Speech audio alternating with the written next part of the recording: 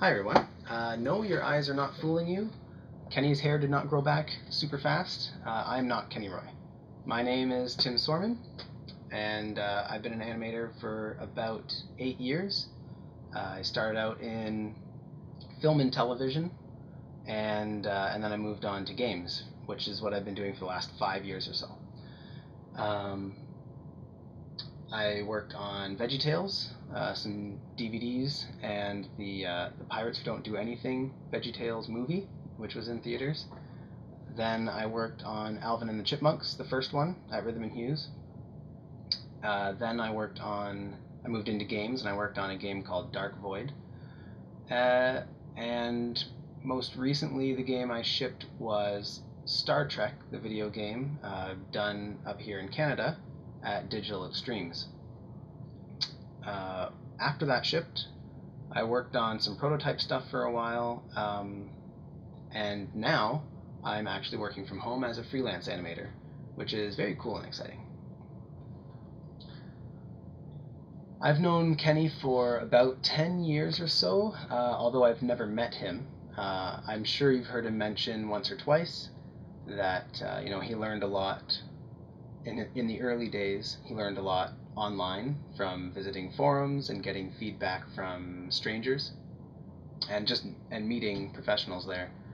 And that was kind of how I met Kenny. When I was a student, I think it was my last year university, he was a moderator or an administrator on a website called digitalrendering.com, which is gone now.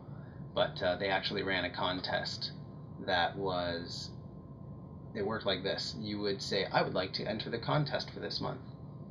But instead of having a month to animate, you would then get an email that said, okay, here's the topic of your animation contest. Submit your video 4 hours from now. So 4 hours from the timestamp of your email, which was cool. So the contest ran all month, but each contestant only had 4 hours to crank something out really quick. So Kenny has done this. This Anim Gym idea is not completely brand new to him, but I think it's a little bit more reasonable this time, where you can spend more than 4 hours. That said, if you can do a quick test in 4 hours or less, do it, and then do an extra one. The more practice, the better.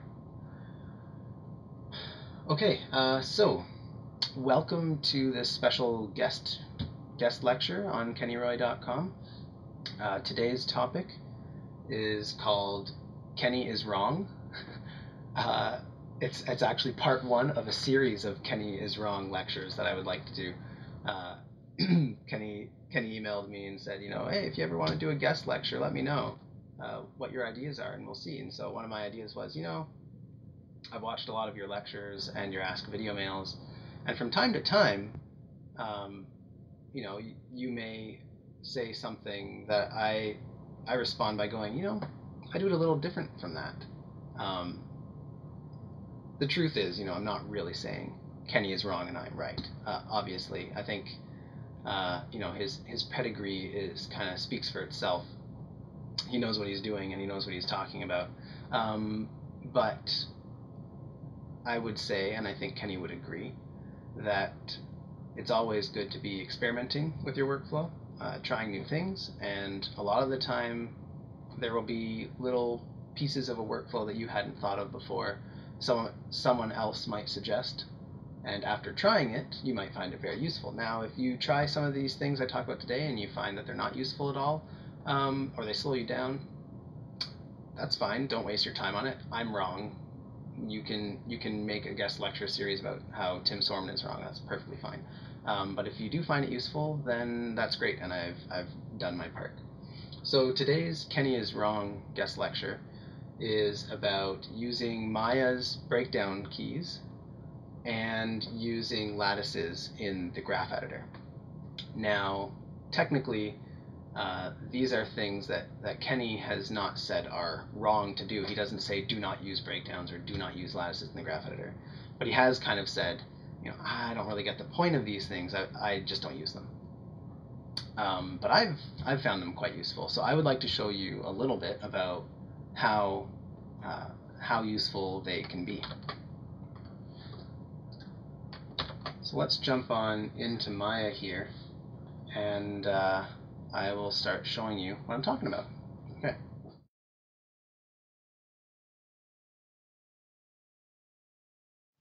Okay, here we are in Maya. This is my entry in November's Anim Gym exercise. It is a girl skipping rope, and it was a lot of fun to work on.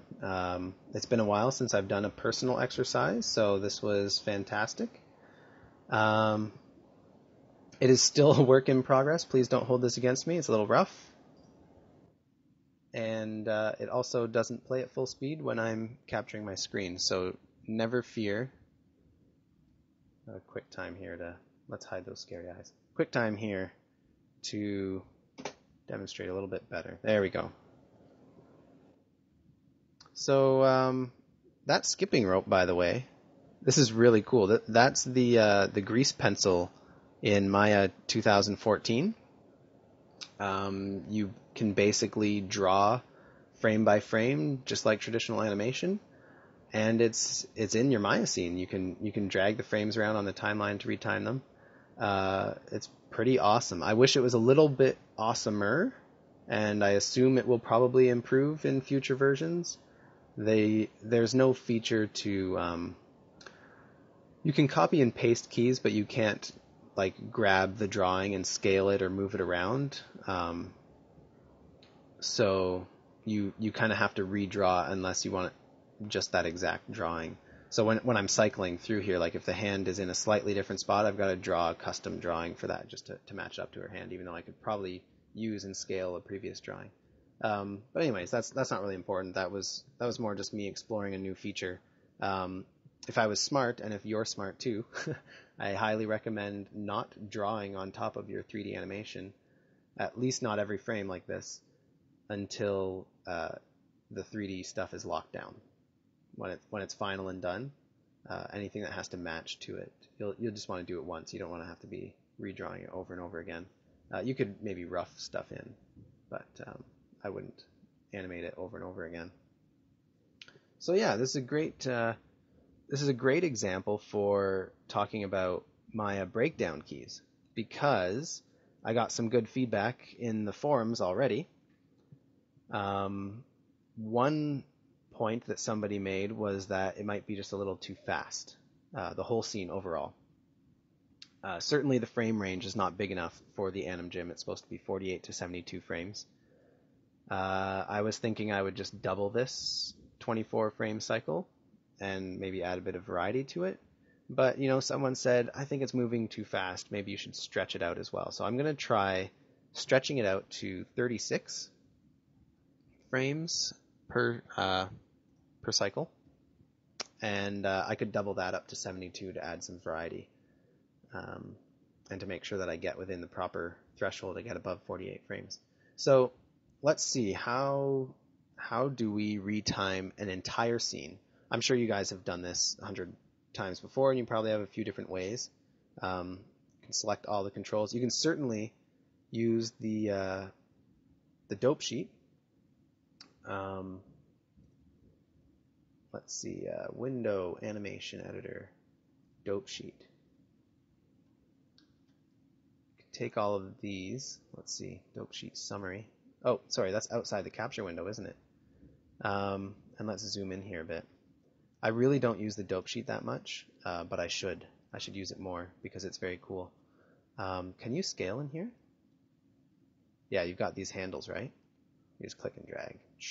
Beautiful, right? But I can't see what number I'm on. What frame number is that? How much am I scaling it? Ooh, sorry. That is not the best option. Maybe someone who's more of an expert in the dope sheet would know how to do that. I don't know how to do that.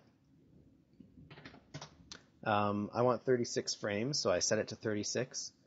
How about I grab all these and I just middle mouse drag to scale? Ah, shoot. I can't, right? So annoying. I'm sure nobody does this because they probably tried it the very first time and ran into this problem, and it's so annoying. You try to set this to 37 and do it, right? And then you're not exactly on there and you have to snap your keys, and then what is that mess, right? Not good. We don't want to do that. You could use a Mel script, which is actually something I do pretty often. I've got a great one from Louis Libera, I think. I don't know how you pronounce his name. LL scale key. And that just allows you to take all of your keys. Do I have to have it selected in the graph editor or here? Well, I do both. And you just set the time to be like 150%. 0 will be the anchor point that it scales from. But my animation starts on frame 1, so I'm going to set it to minimum, which is just the lowest time value or the lowest value if you're scaling values. And hit go. Bam. Oh, sorry. You know what? I do need to scale from... Bam! Eat that. I did it wrong. I think I do need to scale from 0. Yeah. Funny. Okay. So anyways, I'm going to eat my words here. But yeah, that scales from 0. I think that's right to 36. No, you know what? That's messy. You know what? It works a lot better if that animation was actually from 0 to 25. But perfect. I mean, that's a great example. Don't use Mel scripts because they're doing stuff under the hood and you don't always get 100% control. I thought I was going to get 150% of a 24 frame cycle up to 36, right? But I've got a 25 frame cycle because the first and last frame are the exact same, right? So I can't guess at the percentage. What's that? 150.1%. That's not going to work. So breakdown keys to the rescue. I totally embarrassed myself, and now I'm going to totally redeem myself by showing you the right way to do it. You want to retime your entire scene.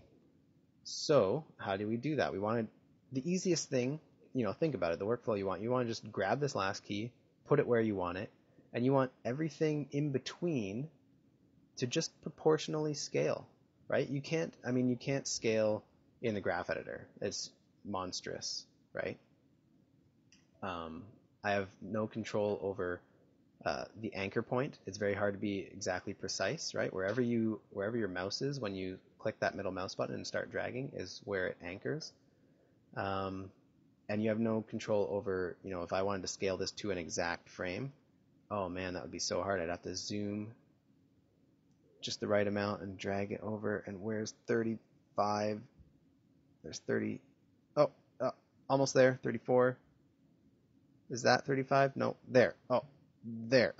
Brutal, right? And I still didn't. I wanted 36, of course. But yeah, it's just really hard to make these tiny little precise movements with your mouse. Not the way to do it. My breakdown keys are made for this. Select all of your animation keys in the timeline. Right-click, keys, convert to breakdown. And you'll notice that they've all turned green.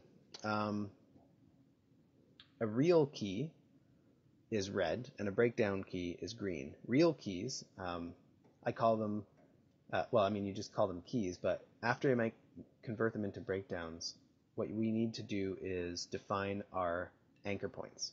So the first is going to be an anchor. I'm going to just hit S again. That should set it back to being a real key, okay? And it also ensures that I get a key on every control, because if I wanted an anchor on, say, frame 10, you can see easily here in the graph editor, not every control has a key on frame 10, even though in the timeline I just see a tick. So even if I had, even if that was closed, I'm just going to hit S so I know. I don't need to check visually whether frame 25 is keyed on all channels, because I know I selected the entire character and I hit S. Okay. Now to retime, simply take that last key and drag it up to 36 where you want it. Okay. And let's see. This should actually be 36, and this should be 35, I believe. Right? Just so that when I'm looping it, I don't play that frame twice. Now you'll see the first downfall of scaling your animation by any means, including breakdown keys, is that you will almost always wind up with keys that fall in between frames. These are called non-integer frames. Okay, they won't show up like when you render frame 18 here, you're not getting your key exactly. You're getting something close to your key, but you're getting a Maya interpolated pose right next to your key. That's not quite perfect. And we pretty much never want that. It's not so bad right now because I stretched out the animation as opposed to compressing it. I can take all of these and I can snap them, and it will offset the timing a bit. But I'm not expecting this to be like a one-step fix, right? Like I'm gonna have to do my gross retiming to the whole thing. Then I'm gonna have to go back in here and do my more granular retiming. Now, let me back up a step here. Sorry. I don't actually, whoa, I don't want to snap those just yet.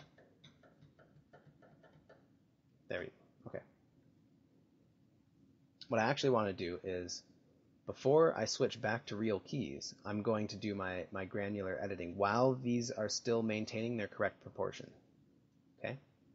So I'm going to, I'm probably going to want my graph editor back for this. I don't need to see the keys, I just need to see, you know, kind of in columns. I need to select my keys. This is a perfect example of something I could do in the dope sheet, but I'm a graph editor guy, I apologize. I don't mind drag clicking a box.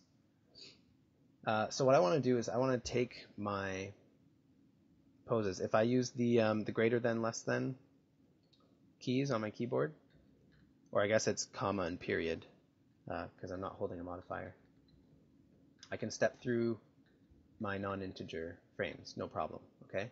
On the timeline, I can only select whole frames, but with the hotkey, I can snap properly. So let's find, now I've stretched the whole thing out. Let's look at it first before I go around messing with more granular edits. Let's look at the whole thing, okay? It does feel, it's certainly slower. Let me, you know what? I don't need this anymore. This is killing me to delete it all, but it shouldn't, because you know what? You gotta be brutal when you're making edits. Delete stuff that doesn't need to be there, and you'll do it better when you make it again. So that stuff's gone, so it's not distracting us. Okay, let's check this out now. It's going a little slower. Sorry again, it's not playing every frame. It's not playing smoothly while I capture. But I think you can get the gist of it, and I think it feels actually a little too slow, but that's okay, because now I've got a little bit more time in total, and I can work on my phrasing a bit.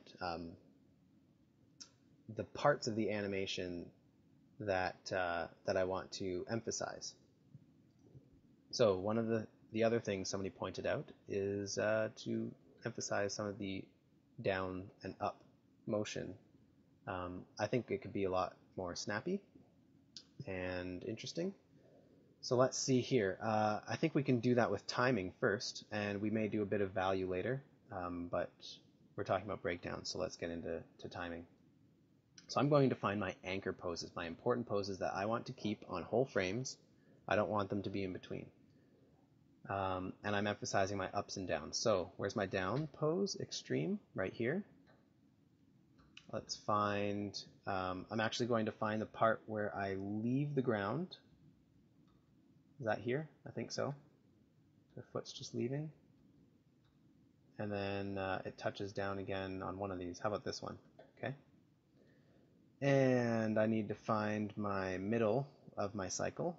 Make sure I key that so it doesn't change. Fine. Oh, sorry. My down pose is right here. And I'm using those keyboard hotkeys again to make sure I'm not going to whole frames. I'm going to my actual keys. Leave the ground here. Contact the ground here. Okay.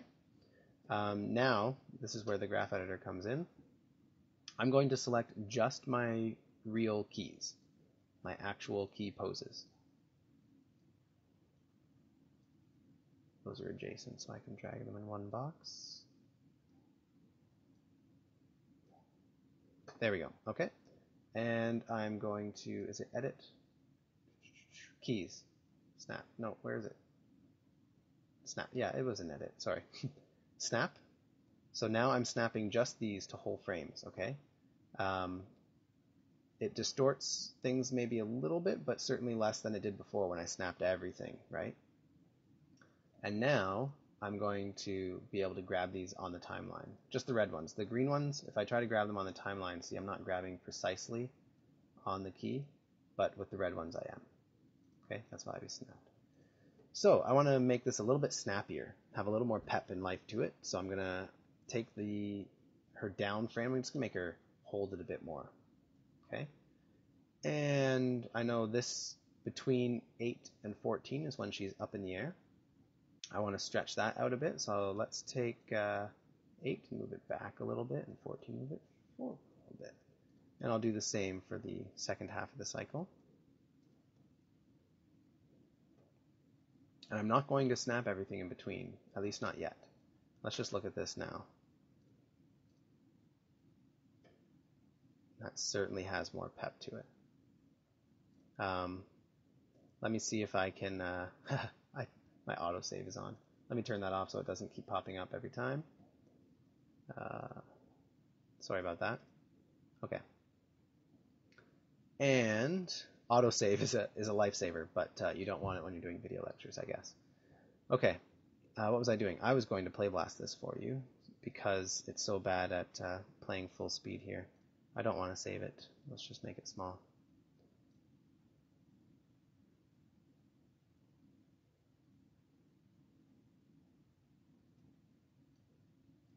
Bring it into the capture window, loop it, and play. Okay, certainly snappier. I think, there's some weight issues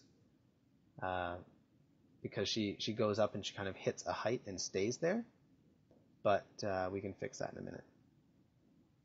Does that feel snappier? I think so. Feels pretty good. Okay, I'm just going to edit this piece in here. I want to show you that you can address that issue using the Lattice tool. It doesn't quite work perfectly in this case, but in some cases it will. So let's just see if we can fix that part where it looks like she kind of hits a ceiling and stops. We just want to adjust the height of her jump. Let's select all of her IK controls.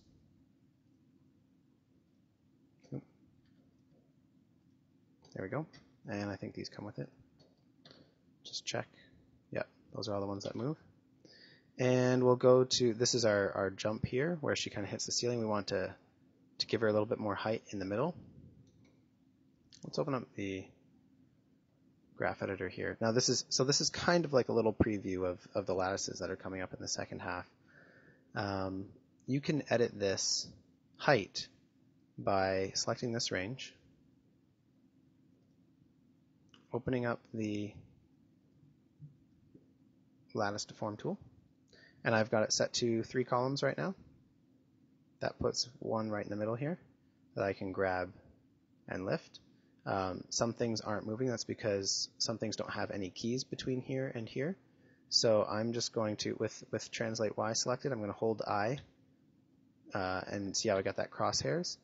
That is a shortcut key for inserting keys, which is the same as pressing this button. So I hold I and then middle mouse click. That sets a key in the middle. So now I can select that range, Lattice Deform tool, and I can shift that up. Now see how everything is getting higher except for her right arm, the screen left arm. Unfortunately, because the way Morphe is rigged, that hand's world axis, or local axis, sorry, is not exactly the same as all the others, which is good because it mirrors a lot of things. But in this particular case, I wish they both translated up.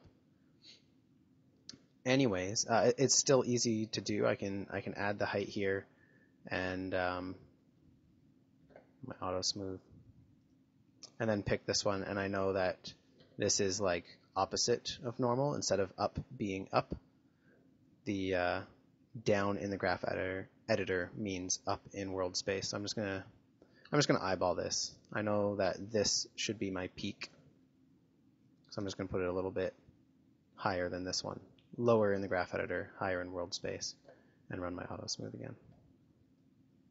Okay, so I can edit the height that way. So I can exaggerate this to the extreme if I want to. I could go even farther this way. Stay up in the air, come down. Even exaggerate the down. The longer you stay up, the bigger your anticipation needs to be.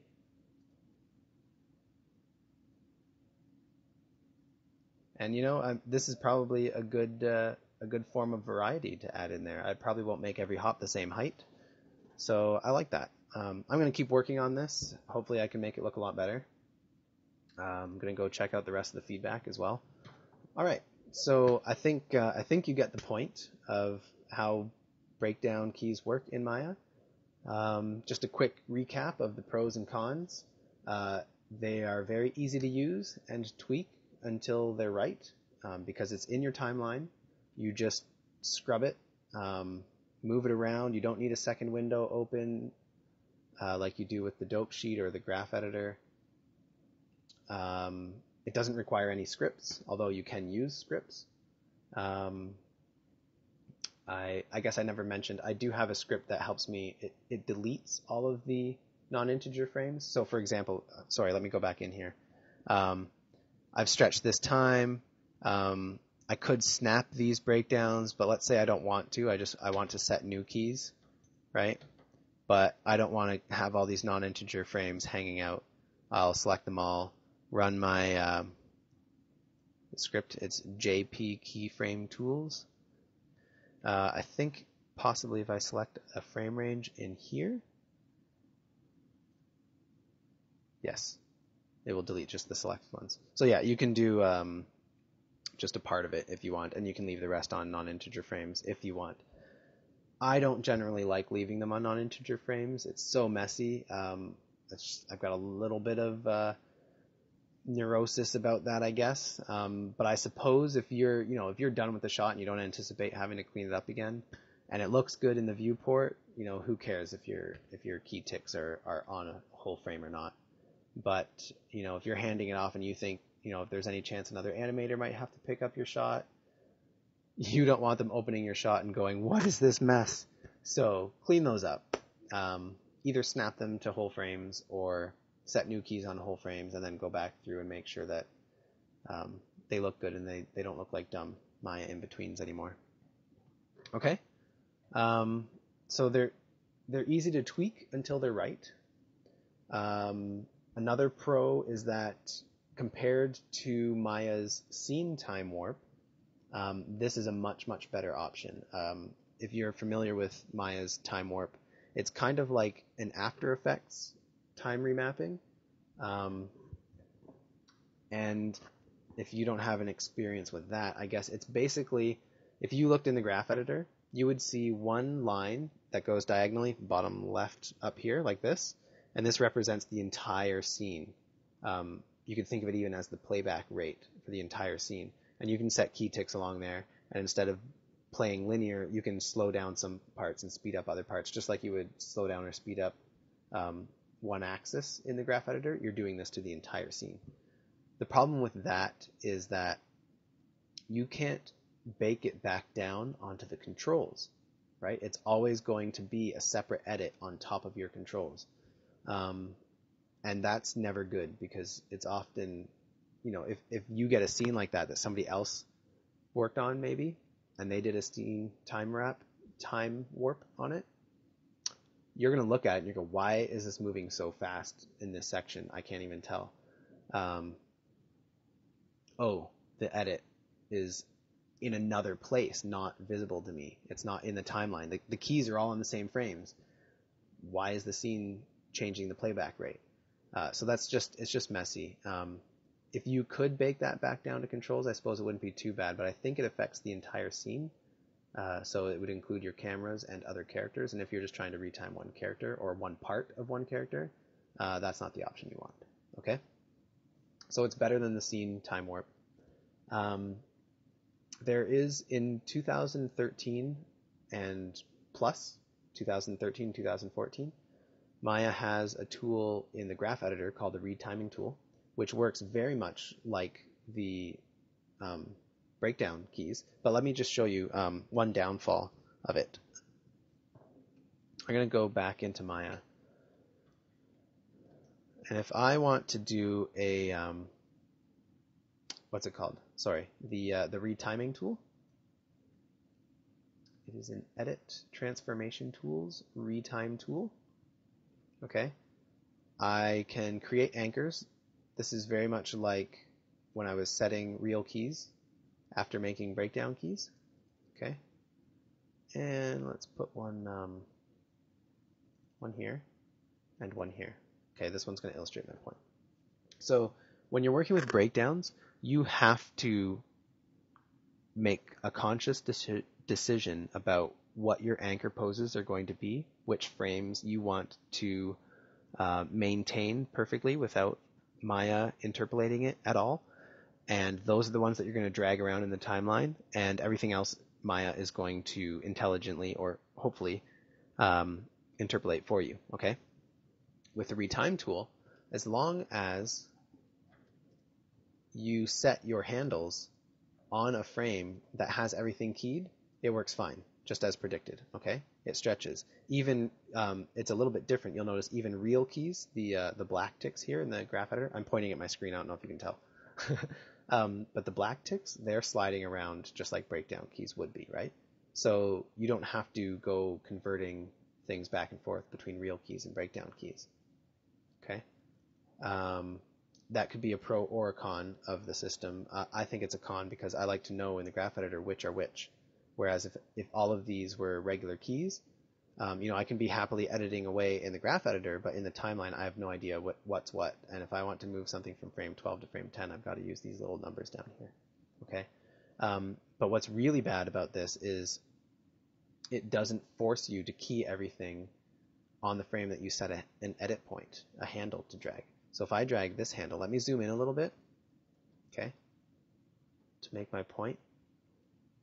Okay, see this this red axis right here?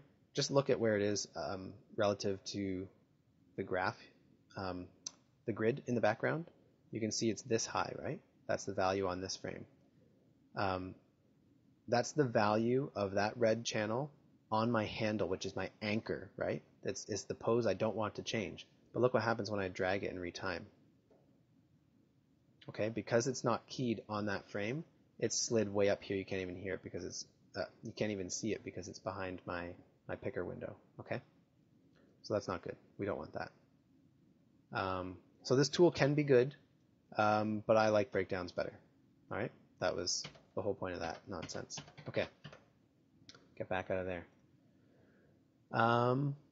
Now the downsides to using breakdown keys is, obviously I've mentioned non-integer frames a lot. I think you get the point there. You have to select all of the controls first, which, I find it quite easy to just have a button. I have one anyways for blocking in my animation. That's just a select all button for the entire rig. But, maybe you find that extra click too troublesome. If you're a dope sheet guy, you can use the scene summary and it automatically has everything in there. You don't have to select it first. You can do your retiming in there. So, that could be a downfall of the breakdown key method. The other one, I'm going to need to switch over here now, away from my animation just to this little block. Okay, I want to illustrate another point.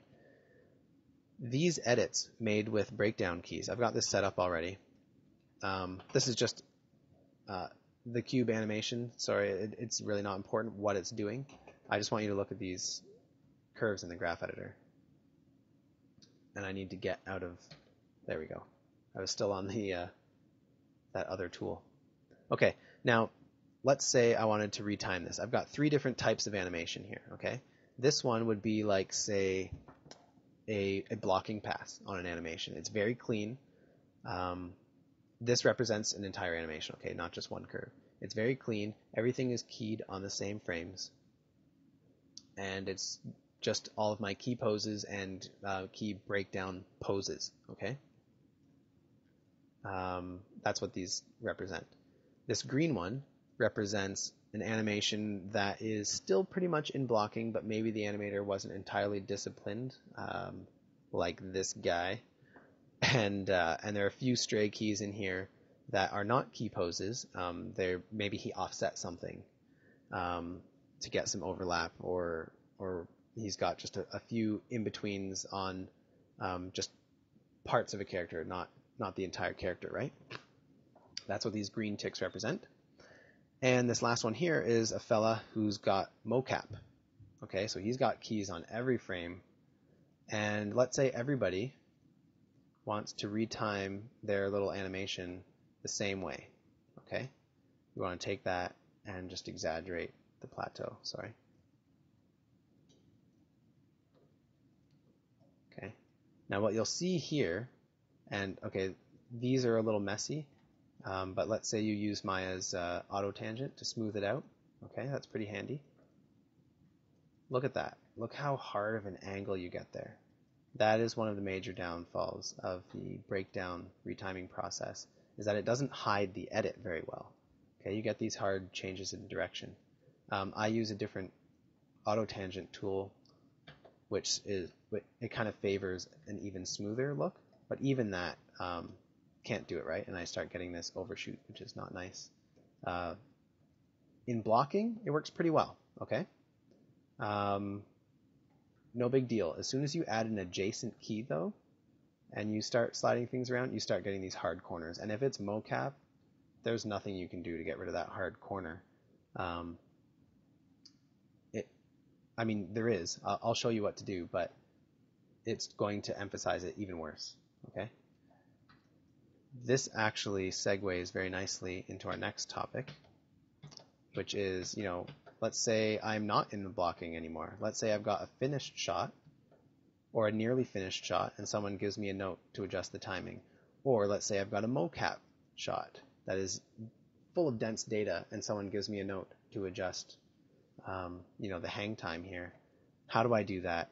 I would love to use my breakdown thing because it's so easy, but I need a different tool. What else do I do? I've got the answer for you coming up next.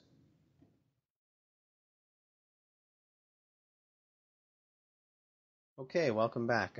We're talking about lattices now.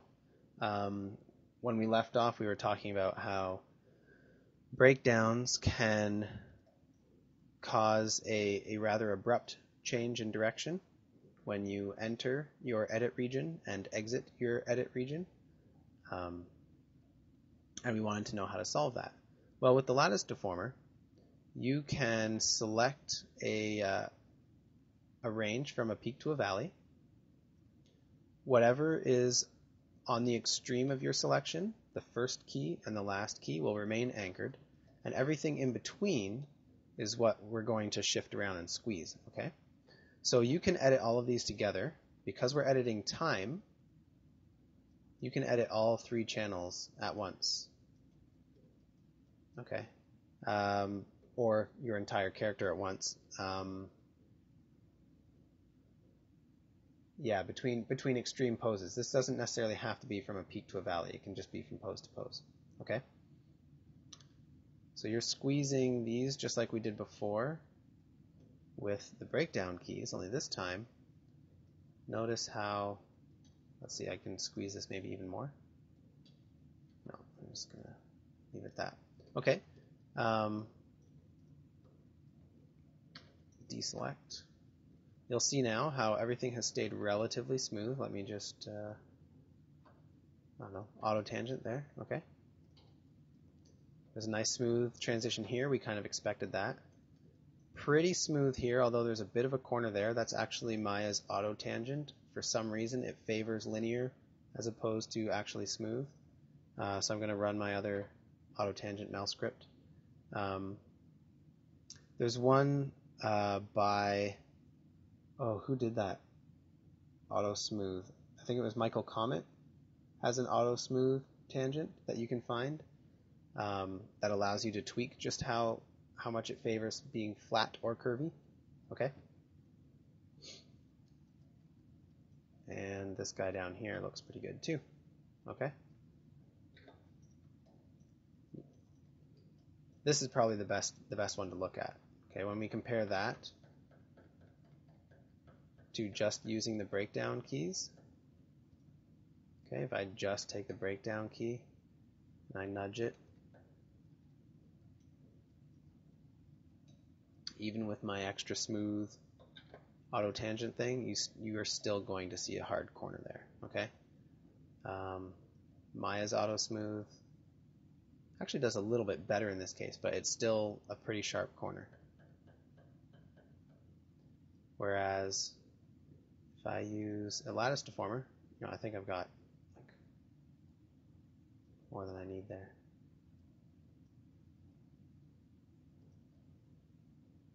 Okay. See how smooth it's staying? I can push it really far. I think that's at least as far as I moved it with the breakdown keys alone. And you still have a nice smooth transition in and out. Okay? So it's very valuable for that. That's what I would use the lattice deform tool for in the graph editor. Excuse me. The other thing you can use it for, it's very good for mocap data. As you'll see, I've taken this blue channel and I've dirtied it up a bit. I've made it a bit wiggly. And let's just say you got your mocap back and it was wiggling like that, and you wanted to keep the same overall shape, but with less wiggle. Okay, same great shape, less wiggle. You can use a lattice deformer for that. Simply grab the points and squeeze the entire F-curve into a little tube. Okay, you can kind of draw a tube with your points here and squeeze the lattice into it.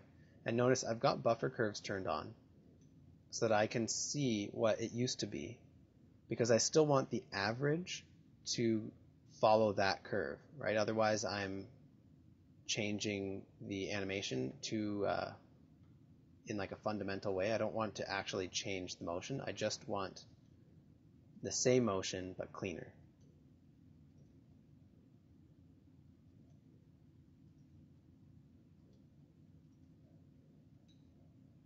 Squeeze. Okay, so it looks like it's following the same overall trend quite well. Like, pull this down just a little. Okay, following the same overall trend, but it's a lot smoother now. There's still a little bit of that wiggle there, which is probably a good thing, because mocap isn't mocap if it's too perfect. Okay, and I maybe want that a little smoother. Piece of cake. Okay. Alternatively, let's say, actually here, I'll just delete these. Let's say my mocap came in like this. And here, mocap, there we go, all keyed. Let's say my mocap came in like this, and I actually wanted to exaggerate the mocap a little bit. Okay, I want to change it in this case. I don't want it to look just like the original mocap. I want to add a little bit more snappiness to it. Depends on the project you're working on. Sometimes they want the mocap to look very realistic. Don't edit it if you can help it. And other times they're like, take the mocap and push it, make it look more cartoony. We just wanted to make sure we got like a baseline realistic, and then you can kind of exaggerate it from there. So, okay, we've got this motion here. I want this sort of S shape again, but now I've got to create it, and I don't want to grab every single point here and do this. I could, but man, that would be tedious.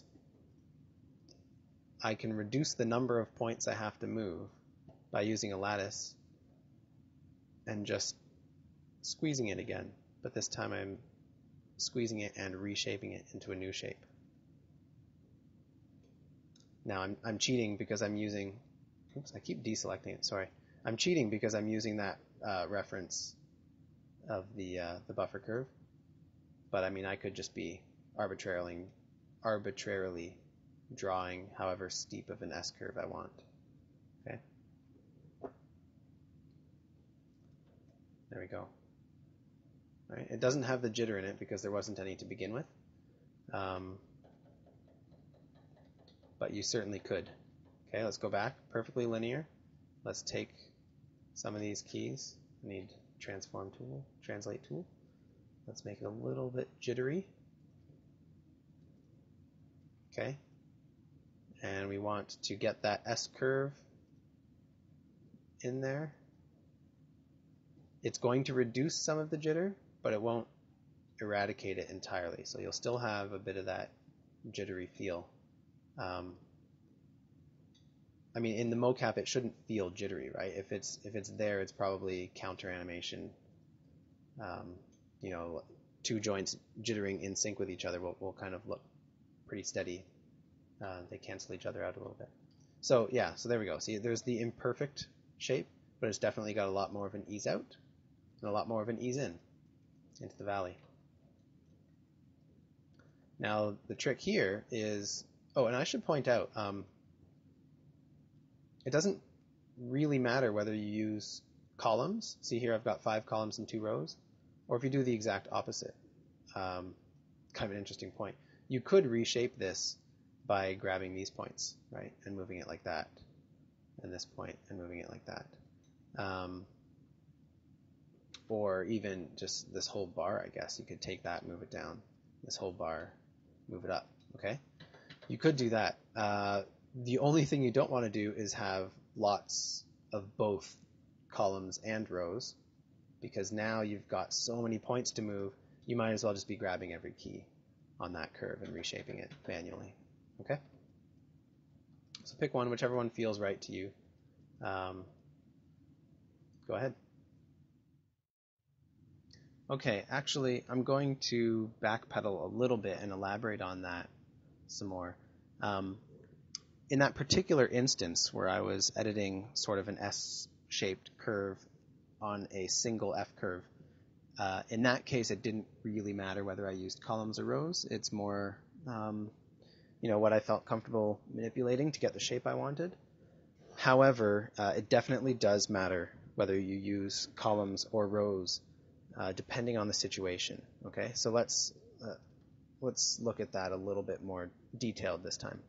Okay, so this red curve here, if I want to edit this range, and I know that it starts and ends at the same value,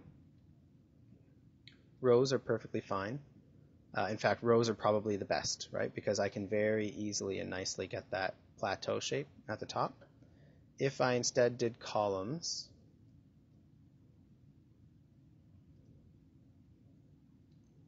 I can sort of do that too, but you see this is getting a much sharper angle, whereas when I did rows,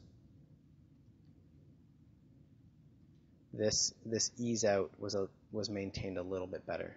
Okay, so I mean, just look at the shape that you're drawing. When you have columns, it looks more angular, right? I've got this hard angle right here, and that's the result that I'm actually shaping my curve into. If I wanted to, I think I could fix it probably by taking these, moving it down. No, can't do that. Perhaps if I had more columns. And then I took these outside shapes and moved them down. No. So you definitely want rows when you're editing the value of a single curve in which the first and last key are of the same value. Okay. However, when you get into a situation like this where it doesn't loop, the first and last key are not the same value vertically, and you want to use rows to edit it like you did before because it works so nicely, you run into problems, okay? Because this guy is not anchored. Only things at the very bottom or very top are anchored when you're moving vertically. And when you're moving in time, the leftmost and rightmost keys are the ones that are anchored. Okay, so if I'm editing time, I definitely want columns. And if I'm editing value, I usually want rows unless I don't. Okay, unless I can't keep the first and last key anchored, then in this case, for this green curve, even though I want to edit value, I can't do it with rows, right? Because it will move my first key here. I have to do it with columns. So it's going to take a little bit more work to shape what I want. Actually, it's the same amount of work. I just need to know that I need to set 5 here, because I think if I only set 3 and I move this, yeah, you get this sharp angle coming out, right? But if I have 5 and then I do this, these two lattice points here are kind of helping to maintain this nice curve. Okay. The other thing to keep in mind is if you're editing more than one channel at the same time, you are definitely going to have to use columns. Okay, because if you use rows, it's the same issue as having a single F curve where the first and last key are not the same value. Here now, it's everything within this box is counted. So this is the minimum value here, but then on the left side, neither of these are minimum values or maximum value. So they're not going to be anchored when I try to edit value. Okay, so I have to use columns instead of rows in this case as well. I might want, see, it gets a little tricky here because I'm going to edit my maximum.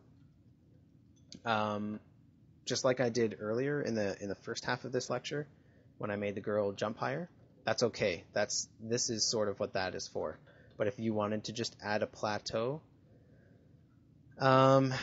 it's a little tricky. You might have to do something like that, and then it's just a little tricky. Perhaps if you add some rows to sort of anchor in between, this might be a case. I'm going to go against what I said before. This might be a case for having a dense grid because you can pick just these points and move them a little bit. Kind of counter animate the middle, and just these points a little bit. I don't need to counter animate up here because it's at the maximum. It's already anchored. Take both of these down. Push these guys up. Right. So I can make it happen. It takes a bit of work, but it's a little bit easier than editing every single one of these keys manually.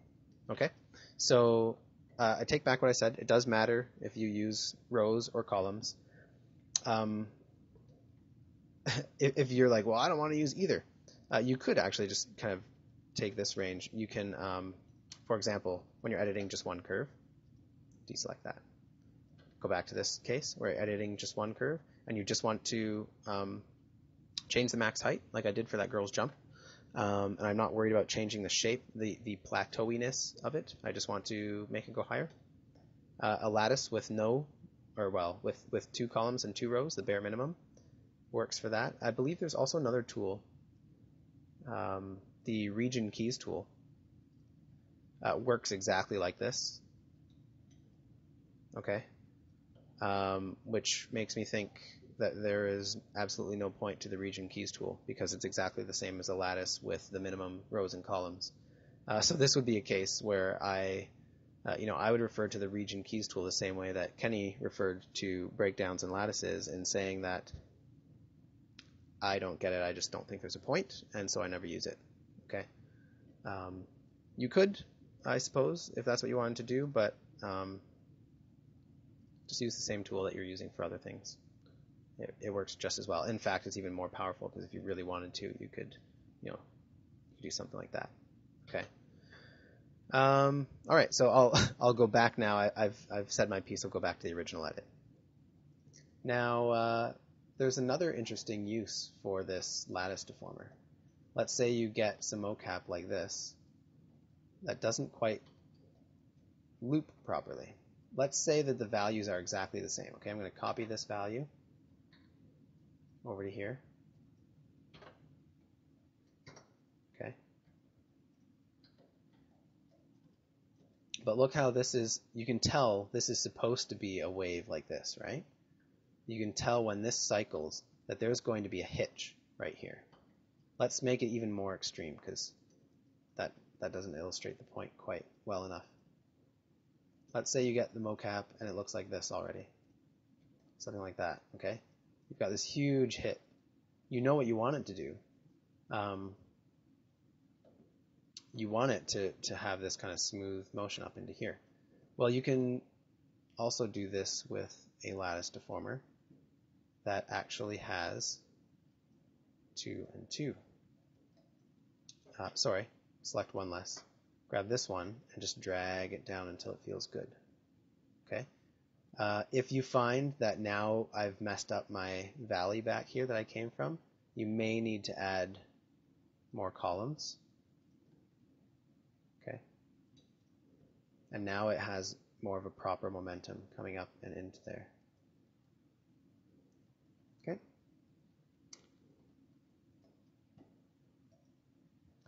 Okay, so if you're editing the time of your animation, it's no problem to select your entire character here and edit all of the channels together. Okay, when you're dragging left and right, an ease out is an ease out is an ease out. It all works the same. But if you're doing any reshaping of the values, in other words, if you want to move things vertically, then watch out, okay? I could maybe do just the green and blue together because they have the same shape. Moving this would be moving it. Let me zoom in here. Moving this up is moving this part closer to where it's coming from, okay? It's creating more of an ease out. However, if I've got my red selected too, then moving this bar up is actually bringing these values away from the key that they're coming from, and therefore causing a fast out. So now what's a slow out down here is a fast out up here from the same edit, and I'm breaking things, okay? So let's review this a bit. The pros of using the lattice deformer: you can add eases in and out of your edits for more seamless results, okay? You don't get those hard linear corners that change in direction. It can be used both to edit timing as well as value. However, keep in mind, if you're editing value, that you keep it to just one channel or channels that are doing the exact same thing in parallel. Okay. The downsides of using the lattice deformer is just that value edits need to be done per curve, and so that can be very time consuming, and we're in the business of trying to speed up your workflow, not slow it down. So if you have to do that to more than one F curve, use a different method. Okay. If for example, I mean, it's not that rare of a case, you may have just the translate Y on the main center of gravity mover, cog, or body controller, whatever they call it in your rig. And you may just be doing that one axis. Go in there, go crazy. You can edit the values, especially if it's dense data, if it's late in your shot and you get a note to change it, or if you have mocap and you need to change it. You don't have to go back setting a whole ton of keys. You can take what's there and reshape it, okay? Another con is that obviously if you're adjusting the timing, you're going to wind up with some non-integer frames, but we've already kind of covered how to deal with those. You can either live with it, you can set new keys on the frames and delete the non-integer keys, or you can snap those integer keys. And hopefully, I usually try that first, and I look at the results. Hopefully they're okay. Sometimes they're perfectly fine, and I don't have to worry about it. Sometimes they've moved too far, and I can tell that it's off, and then I need to go in and clean it up. But it's usually only a couple spots I need to clean up. I don't have to clean up every single one. And another downside of the lattice deformer is that it can feel a bit clumsy sometimes. You probably saw me accidentally deselecting things, and then when you select it again, the lattice deformer doesn't have the shape that it had when you left off editing it. It doesn't matter that much, really, but it's a little annoying. It feels kind of clumsy, but it certainly has its uses. Okay. All right. So we covered breakdown keys in Maya and lattice deformers in the graph editor. These are not the only tools you're going to use, of course, for retiming or reshaping your F-curves, but I hope that, maybe you could experiment and try them. The perfect place to try them would be in the Anim Gym. It's a quick test. Try it out. If it slows you down and you don't like it, then I'm totally wrong and you don't have to ever do it again. But if you find that there is a use for it, then great. I've just added one little tiny tool to your toolbox, which I'm sure is full with many tools, and Kenny is adding more to it all the time. So that's the whole thing, right? You need to keep analyzing your workflow, keep looking for new ways to do things, and keep discarding the things that don't work, and don't settle for something that feels too tedious. There's probably a better way to do what you're struggling with. So don't be afraid to try new things. Okay. Thank you for supporting the website, and you're obviously doing the right thing by being proactive with your workflow. Otherwise, you wouldn't be here. So just keep going and take care. I'll see you next time. Bye-bye.